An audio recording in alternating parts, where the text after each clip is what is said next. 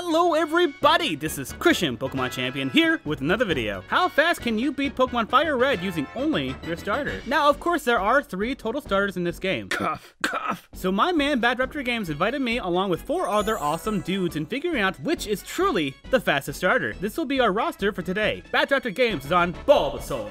Grandisect is on Squirtle. Me on Charmander. Orentula on Pikachu. And a newcomer, Duster Dan, is on Eevee. Now, the rules. You know the normal stuff, so here you go. Moreover, we must keep the first form of our respective starters, so no evolving is allowed. As for the timer, the group decided on an in-game timer. This way we can just focus on winning rather than training since we are using weaker Pokemon. In comparison, here are the stats each starter has so that you get a gist of what each competitor is working with. Some of these starters have more useful abilities than others. For instance, my Charmander's Blaze ought to be pretty nice. I'm just feeling sorry for Duster Dan over here. Now, if you find yourself having fun during this video, please, if you wouldn't mind, help out the channel by liking the video. Also, once you finish, go ahead and check out the other 4 collaborators videos. There's some pretty cool dudes. Their videos will be in the description below. Now let's begin! As for starters... Sorry, I'm breaking my tradition by naming myself A as opposed to the normal Job Jr. to save on time. Thereafter, it's smart to put the speed text to fast, battle scene to off, and battle style to set. This will help out a lot. We then accept our challenge Pokemon Charmander, not giving them a nickname. Wait, no! I wanted to nickname him Kaido! The current main antagonist for my favorite anime, One Piece. Dig it! Water, water, water, water, water. I guess I'll be renaming him later. I defeat a rival for the first time, and the only time while they're easy. You'll later see just how bad they become. Get your flying HM Martyr and don't forget it! Now, while I was prepping for this challenge, I had to think about how I'll be dealing with the ground type gym leader Brock. And yes, they are a ground type gym leader. I'll fight anyone who says otherwise. Kaido can learn the steel type move Metal Claw, but they learn this at level 13, which will take up time. At first I was thinking about opting out of this, though ultimately I didn't think it was prudent. Didn't want to spend hours fighting Brock with a level 10 Charmander, you know? Now at Brock, Geodude loves using defense curls, so I spam Embers, a special move to avoid the defense buffs. On Onix I switched to Metal Claw, getting a lucky attack boost, while they missed the Rock Tomb. Another Metal Claw and a Rock Tomb hits its target this time, lowering my speed. The next one's a little crazy. Now that Onix is faster, they miss their Rock Tomb yet again, and I crit my Metal Claw. Not gonna lie, when I practiced for Brock prior to starting the challenge, it took me several attempts while turboing, so winning on my second attempt was pretty epic. Right after the first gym, you can buy some pretty cool items at the Pokemart. More specifically, Escape Rope, which will save a lot of time when I need to make it like Team Rocket and blast off again. Navigating my moves is a little rough because you need to make sure you're not using too many moves, otherwise you'll be using Struggle. But once you're able to exit, there are these 2 move tutors that can help out with the run by giving both Mega Punch and Mega Kick to Kaido. Mega Kick specifically having a power of 120. Unfortunately, despite these add-ons, I was most definitely not ready for Misty. So to level up Kaido, I decided to take out all the trainers on Route 24 along with the SS Ann. I'm not a fan of finishing SS Ann prior to Misty due to the time taken to travel back, but I needed just a little more strength to deal with Misty's water Pokemon. Now that we're back, Staryu and I go back and forth with me attacking and them using hardening and recovering until their eventual fainting. Starmie is out, and as you can see, their water pulse almost destroys my Yonko. Beforehand, had I not leveled up, this attack was a guaranteed KO. Now that it is not, my Mega Kick along with a crit was able to win me this match after 82 tedious attempts. Thankfully, Lieutenant Search was significantly easier since Dig completely obliterates his entire team. Though, after 5 attempts due to Raichu spamming Double Team. That stinking cheater! I just hate people who depend on Double Team! I just hate it! I hate it! Not Dark Cave was annoying since getting a TM for Flash would have taken more time than it would have been worth. But once you get through it, blind, along with an 80% glitchless speedrun in taking down a crime syndicate, we are now up against the most difficult, the most horrendous gym leader of them all.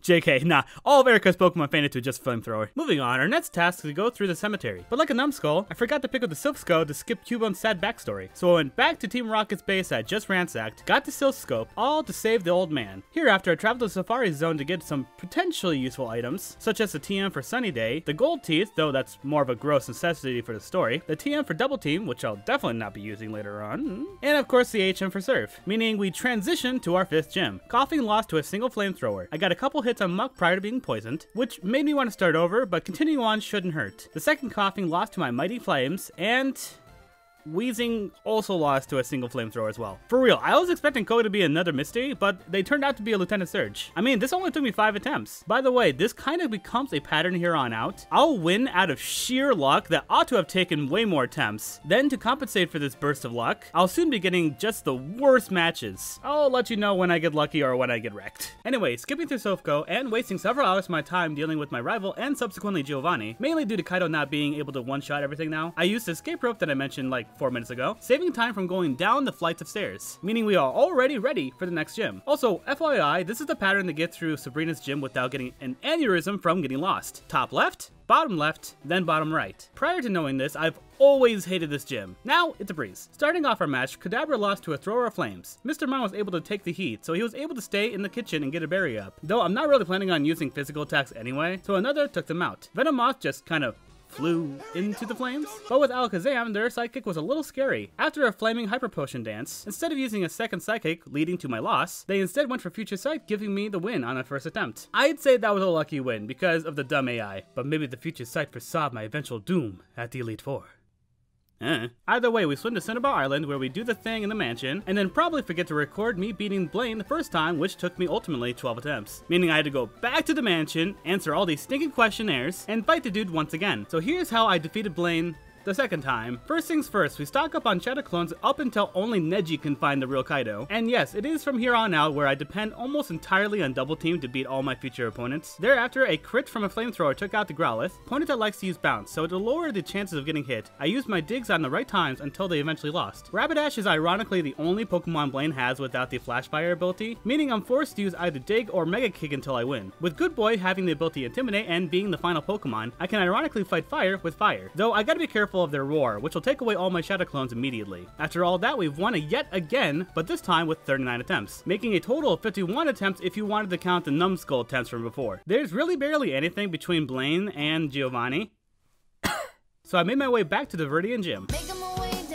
For our final gym badge, I did make sure to start off with below 1/3 of my Pokemon starters' health, applying their ability. Moreover, other than Giovanni's Nidoqueen, everyone was practically one-shotted, though I was forced to continue my dependency on Double Team to do so. While I did earn the W within 40 attempts, this was absurdly lucky since no attack ever made contact on Kaido throughout the entire match. Going through Victory Road, I make sure to pick up any useful items, such as the Dragon Claw TM and rare candies. In fact, I later make sure to scavenge any and all hidden rare candies around Kanto I can get my hands on. I'm gonna need as many levels as possible if I'm going to fight this Elite Four. Now that we're most definitely prepared for this match, let's make sure to become champion before the other competitors. Immediately I use my ultimate Shadow Clone Jutsu. Also for the rest of the Elite Four and the champion, just presume I copy and paste this strategy at the beginning of every match. For Lorelei, the attack that I bought from the mall at the Celadon City will also be pretty useful. Using a track basically halves the chances of Lorelei's Pokemon from hitting Kaido. And since Lorelei is a female, so too is her entire team. Anyway, Dugong was then fainted after 3 consecutive flamethrowers, Cloyster in 1, a track not needed, though Lapras definitely needed some love, and thereafter, 2 flamethrowers didn't seem to take them past the healing range, leading to Lorelei using a full restore. This time instead I went for a Fire Blast, with 1 more flamethrower melting their heart. Slowbro's ability Oblivious prevents love. Dang, I'm really feeling sorry for Slowbro now. Thankfully with this attempt, 3 consecutive Fire Blasts made contact painting them, and Jinx predictably lost to a single flamethrower. This was done on my 51st attempt. For Bruno, while fighting them, I kinda had a revelation. I'm probably going to fail this challenge without more PP healers. PP. Well, I do have 2 elixirs in my bag. I thought that this wouldn't be enough to win with the level that Kaido is currently at. To test this hypothesis, I did go through 163 total attempts for just Bruno without an added elixir. By the time I got the lands, again during my test runs, it wasn't looking good without at least 1 more elixir. It sucks, but I decided to go back to my last save point before I fought the Elite Four to go and find a couple more elixirs. It wastes time, but at least I can finish without extra training. Now that I'm back, I really am ready to fight Bruno. Not a whole lot of interesting things happened during the fight, other than Bruno randomly switching out his Machamp mid-punch. Notwithstanding Machamp, everyone else was KO'd via 1 or 2 attacks. This took, if you wanted to count the earlier test runs, 209 attempts. If not, it really only took 46 attempts. Agatha was a breeze. Not really too much to recount, just that it took me only 8 attempts to win. But I did notice that I've said the word now a total of 18 times in this script already, so it will now be my goal to not say now from now on. Now let's continue on to Lance.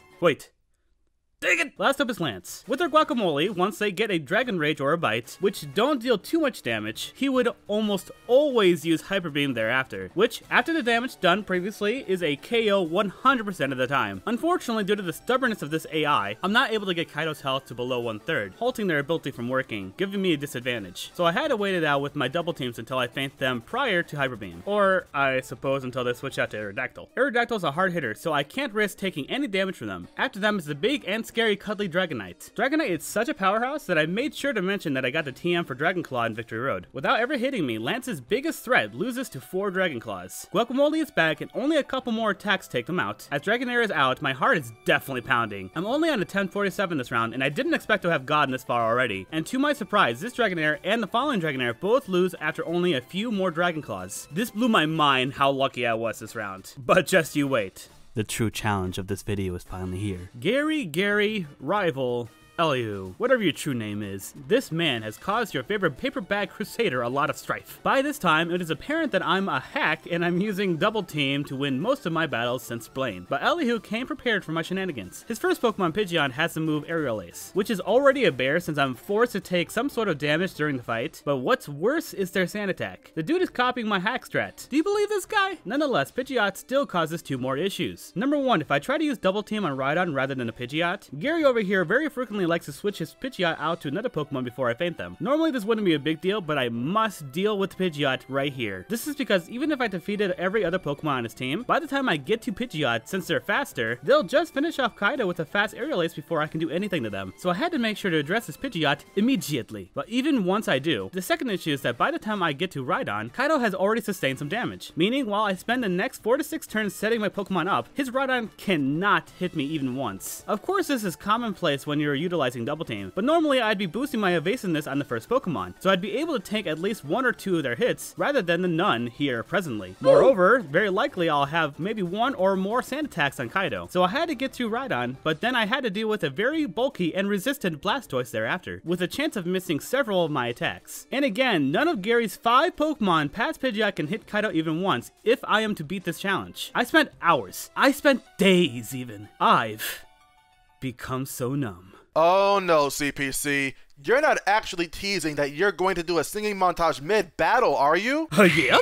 I've become so numb, I can't feel you there. Become so tired, so much more aware. I've becoming this, all I want to do is be more like me and be less like you. And I know I may end up failing too, but I know you were just like me with someone disappointed in you.